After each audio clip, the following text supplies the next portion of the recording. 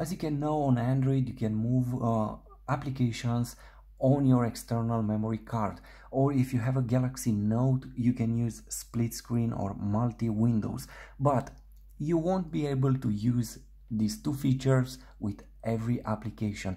So how you activate a feature that will allow you to move all the applications, any application that you want, on your external card, and also how to activate a second feature that will allow you to use any third application in a split screen mode or multi-window.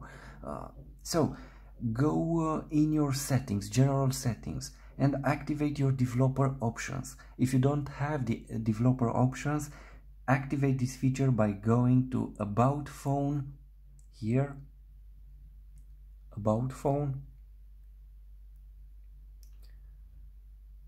Software Information, and multiple taps on Build Number. You will receive here a message.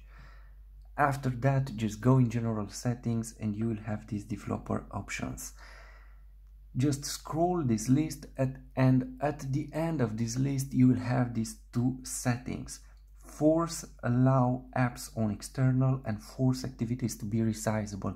Basically this one will let you to move any application to your external card, to your memory card. Without this activated, you won't be able to move any application, for example a game, on your external card to save some space memory from your phone.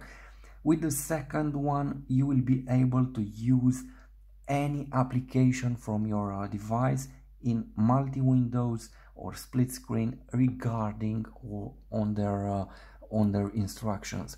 So this is very useful.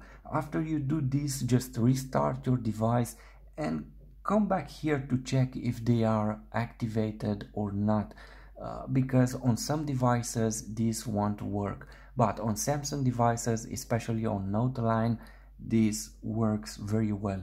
So now I can move all my apps or which application I want on my external SD card, on my memory card, and also I can use any application in split screen or multi-window. Thanks for watching. Please like, share, subscribe. Thanks.